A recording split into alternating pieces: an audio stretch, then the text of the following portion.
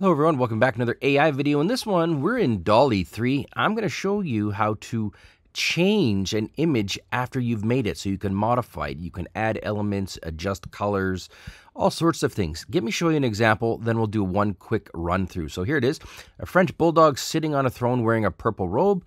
I ran it, I got these 4 options. I like this one here and it looks nice and good. But here's the thing. I want this guy to have a crown on his head.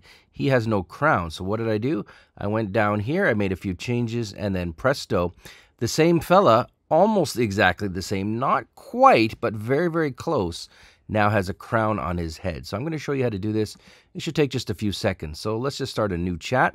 First step, just type in the prompt that you want. Before you hit enter, double check that you're in GPT-4 and that you've got Dall-E 3 beta selected. Once you do that, it's going to go ahead and run it and give us 4 examples. I'm going to come back when it's done, and then I'll show you the next step. All right, welcome back. So here we go. We got 4 pretty good runs here. Now, I'm partial, let's say, to the first one, and I click on that, and we've got this good-looking bulldog on this nice chair, looking all regal.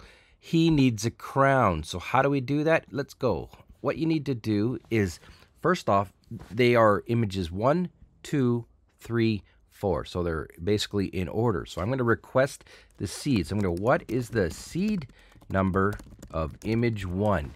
Now it's going to give us this new function. I think it's only about 48 hours old, but now Dall-E 3 gives seeds to all of the images. Previously, it used to be 5,000 for every single one of them, as far as I remember. So look at this number. 372, holy smackaroo. So there's the seed number.